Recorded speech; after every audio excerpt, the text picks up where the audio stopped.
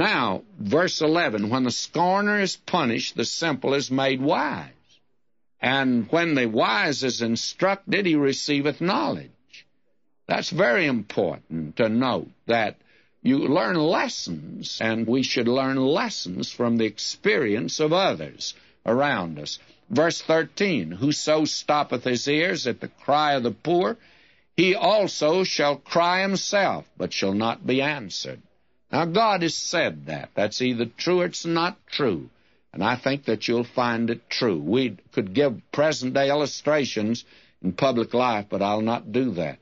Verse 14, a gift in secret pacifieth anger, and a reward in the bosom strong wrath. And you remember that when Jacob was returning back, he knew Esau had robbed him and thought Esau was his enemy because he'd heard Esau intended to kill him. Well, the fact of the matter is that he sent gifts ahead, and to pacify him. Well, I want to say that he didn't need to do that. God had taken care of that.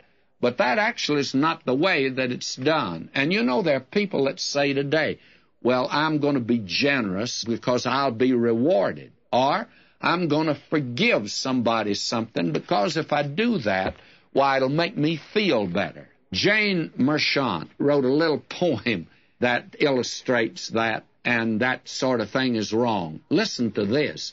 If I forgive an injury because resenting would poison me, I may feel noble, I may feel splendid, but it isn't exactly what Christ intended.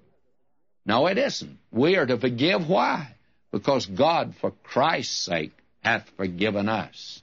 That's the reason we're to be kind, tender-hearted, forgiving, not because it makes you feel better. Low motives are given.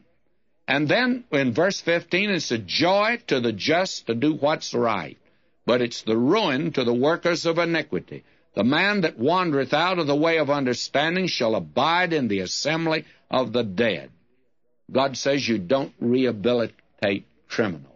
The thing to do is to get the little fellas in these crime-ridden areas and give them the Word of God, friends. We're doing it the wrong end, according to God. And I somehow or another feel that God's right about all of this. And here is a verse that I wish that I could spend time with, but can't do it. He that loveth pleasure shall be a poor man. He that loveth wine and oil shall not be rich. Now we have glorified the theater, and as a result, the philosophy that is taught on television and taught in plays and in books has got our entire society, the great principles, moral principles, everything is turned upside down. Now, at one time, even in the court of a king, a jester or an entertainer was called a fool.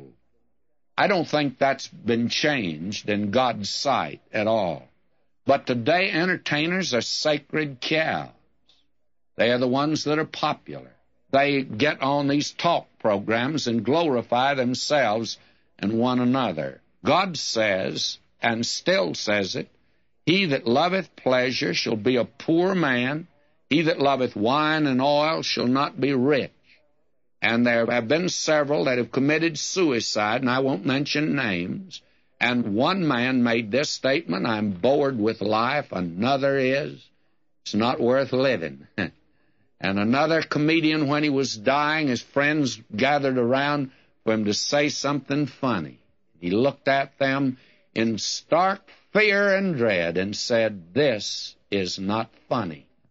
No, my friend, we've got the thing turned upside down, and no wonder the television today is like the wilderness of Moab. Nothing really to see. And it becomes pretty boring to look at it. Now, I want to mention this verse 18. The lawless shall be a ransom for the righteous. But that's been turned around, and Jesus, he was the righteous, and he was made a ransom for us, the lawless, the ones that do not do good. There's none that doeth good, no, not one.